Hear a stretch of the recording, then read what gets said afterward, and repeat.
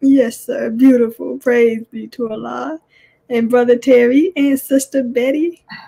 Well, to be perfectly honest with you, this is a session where we have to be straight up and be totally honest with each other.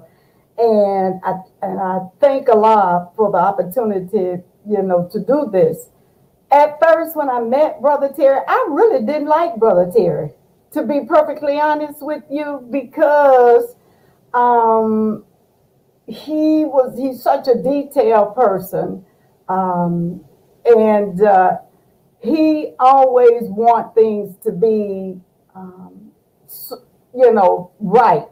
So I found out that he knew about computers, and I used to wonder, who is this man? Where did he come from? But he always seemed like a person that loved the Lord, and that's really what attracted me to him as a friend. I said, well, he can't be all bad, but who is alive? I used to always hear him talk about, all praise is due to Allah. But I was raised in the Christian church.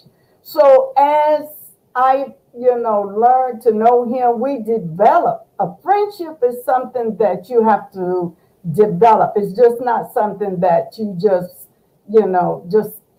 snatch out of the blue. It's something that's developed over time. But over time, we develop a friendship as far as, talking about God.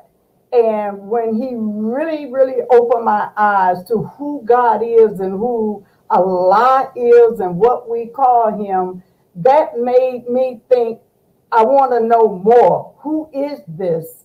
So that's friendship. You got to have that connection first, friendship, before you can, I believe, that you can move any further.